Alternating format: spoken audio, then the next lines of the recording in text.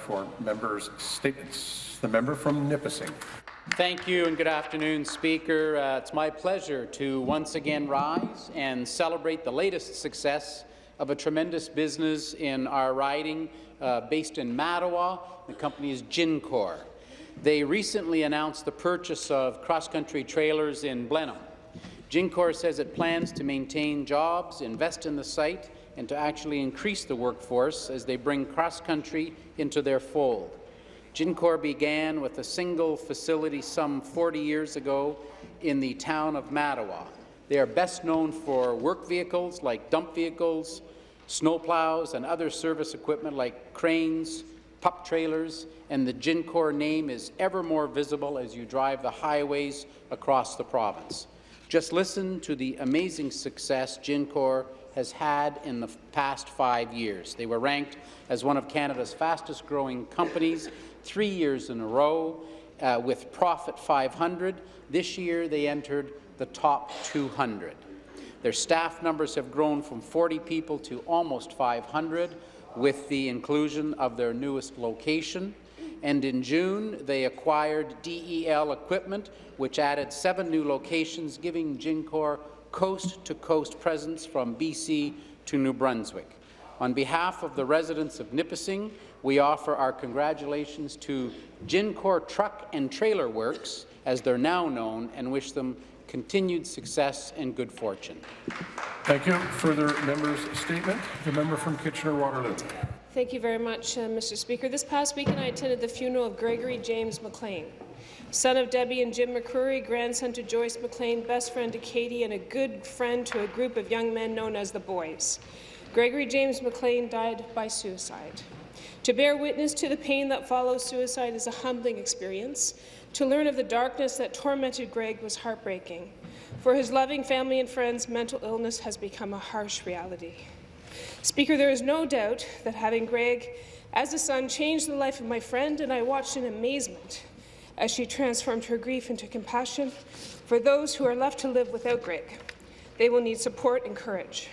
She told Greg's friends at the funeral, "Put your phones down, look at each other, ask if they are doing okay, ask for help if you need it.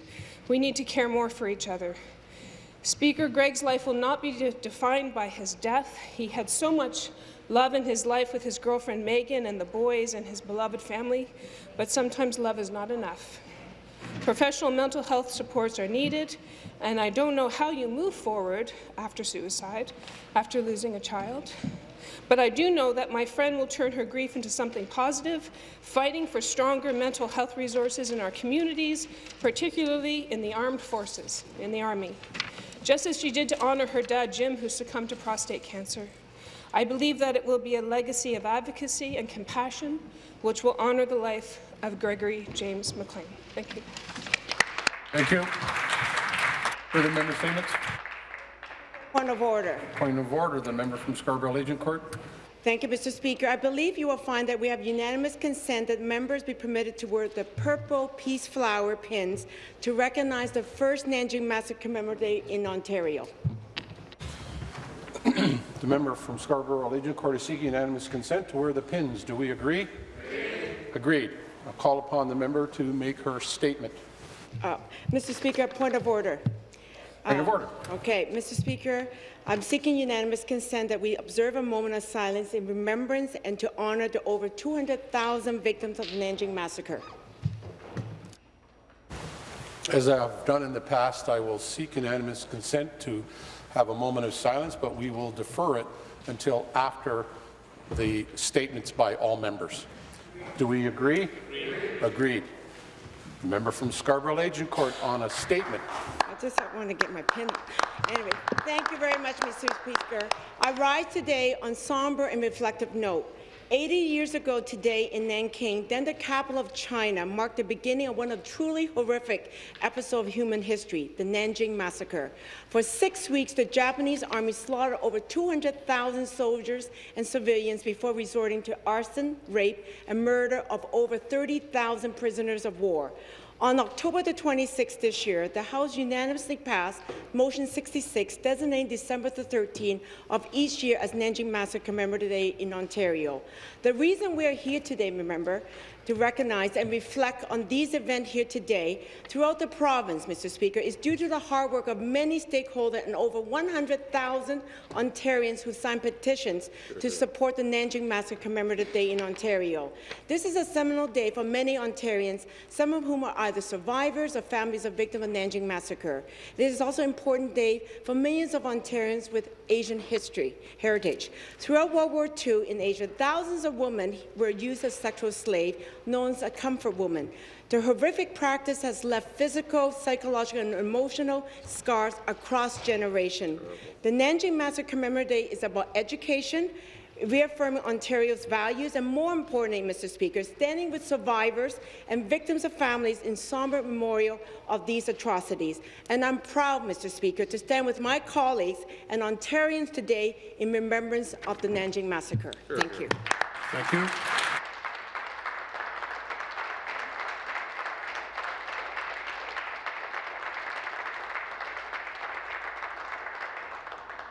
Further members' statements.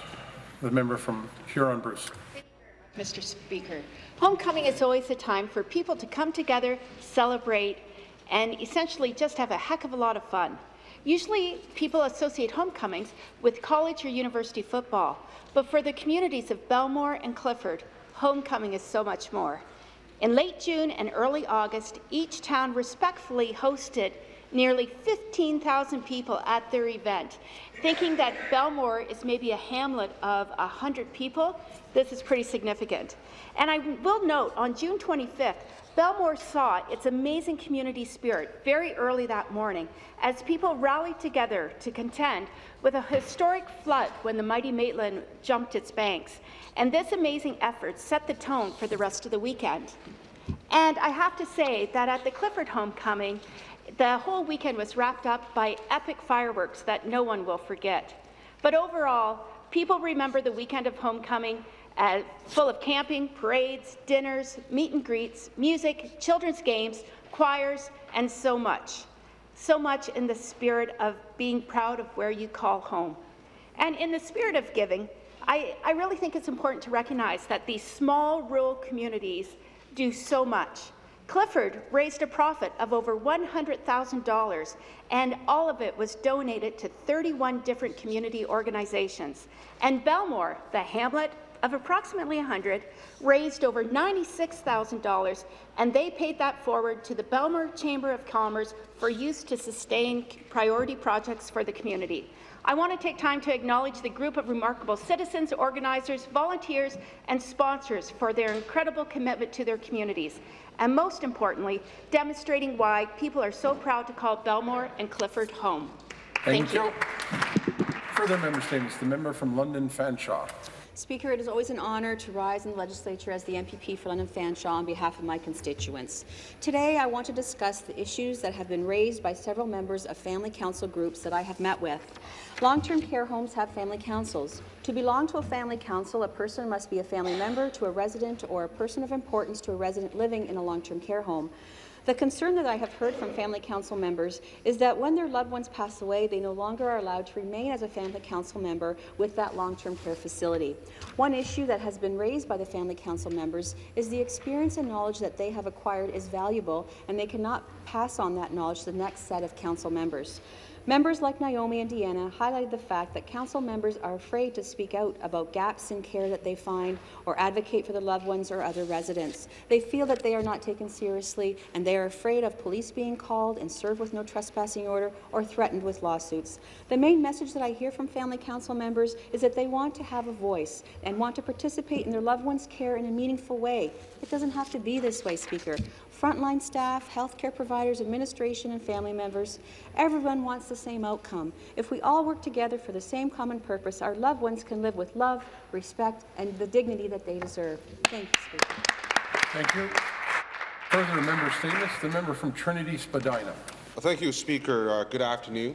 I rise in the House today to speak about something near to my heart, the Nanjing Massacre Commemoration Day and Motion 66, which was introduced by my good friend and colleague, member from Agincourt. Speaker, in 2015, I made a statement in this House calling for better recognition of the Nanjing Massacre. And I want to thank the member from Scarborough Aging Court for spearheading the effort and put real action behind us and make the House recognize that day through Motion 66. History is more than a recognition of the past events. It provides context and understanding. When we acknowledge truth, especially hard truth, it creates opportunities for growth. On Saturday, I attended a memorial to commemorate the 80th anniversary of the Nanjing Massacre. Today, I stand in the legislature to recognize how far Chinese people have come from those days in 1937. We have overcome, my family has overcome, and I have overcome. Today's commemoration day has been widely discussed on Chinese social media. History is not a passive actor in our lives. It plays an active part in our daily lives. Motion 66 passage, creating December 13th of each year as Nanjing Massacre Commemorative Day, opens up the past to discussion and analysis. Together, we can learn about history's harsh reality and make strides to understand the horrible event. Thank you, Speaker, and I want to thank all members of this legislature for helping to pass Motion 66. Let's work together to ensure these horrible events never happen again. Thank you.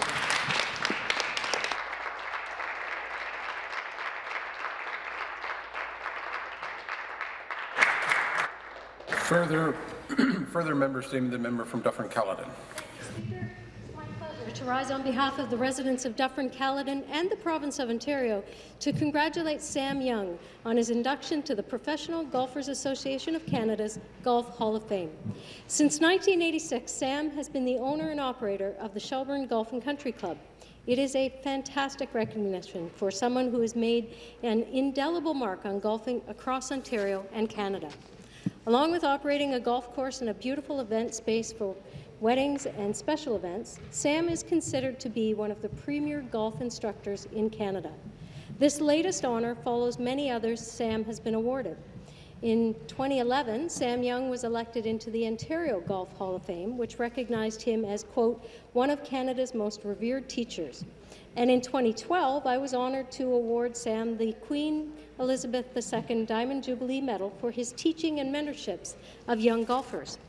Sam doesn't only teach his students golf skills, but he teaches him to love the game. To quote golf great Jack Nicklaus, golf is a game of respect and sportsmanship, just like Sam Young. Sam's induction to the Canadian Golf Hall of Fame adds to Sam's growing legacy and underscores how beloved Sam is to his peers. We are proud that Sam Young has chosen Dufferin County to build his business. Congratulations. Thank you. Further member statements. The member from Kingston in the Islands. Thank you, Mr. Speaker. I'm pleased to rise in the House to discuss a private member's motion that I have tabled on Fetal Alcohol Spectrum Disorder Awareness Day, which I will be debating tomorrow afternoon in the House. This motion, if passed, would recognize September 9th of each year as Fetal Alcohol Spectrum Disorder Awareness Day in the province of Ontario. Although recognized internationally, we currently do not formally mark this day in our province. Mr. Speaker, more awareness of FASD is a critical piece of the prevention efforts, and I have heard from the FASD community that in terms of general public knowledge, FASD flies below the radar.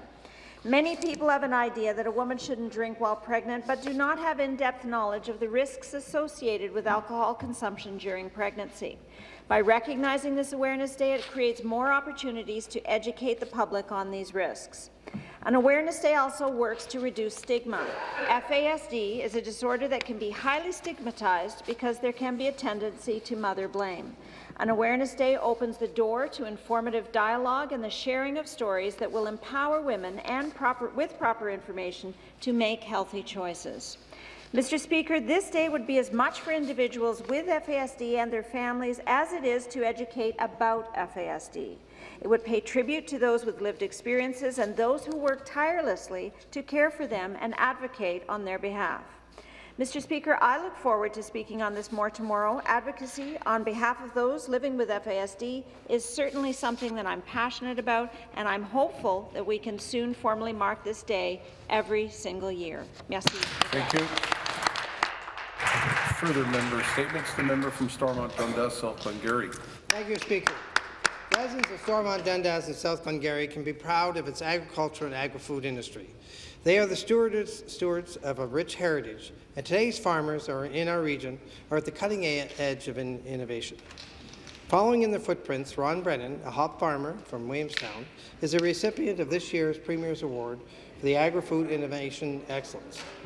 Ron has grown hops for 8 years and is very aware of the need to innovate and improve his processes if he wants to stay ahead of the globalized industry. Ron took the challenge head-on and improved his data gathering and research by developing an app to store and analyze field data, which he dubbed the Hop Logger. Digital technology is the future of farming and helps reduce paperwork, speed up and improve crop monitoring, allowing nutrient applications to be adjusted to maximize yields.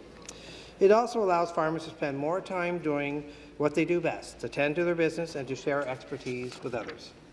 Ron's future ventures include taking the Hop Logger to market so that other growers can benefit from it. So I'd like to extend my congratulations on behalf of the residents of Ontario to Ron in winning a well-deserved award and best wishes in his future business ventures. With Ron in the business, hop farming is a great future in Ontario. Congratulations. And as busy as he is, Ron and his wife Stephanie are also involved heavily in the community. And I want to thank them for all their hard work in helping keeping our local schools open. Well done.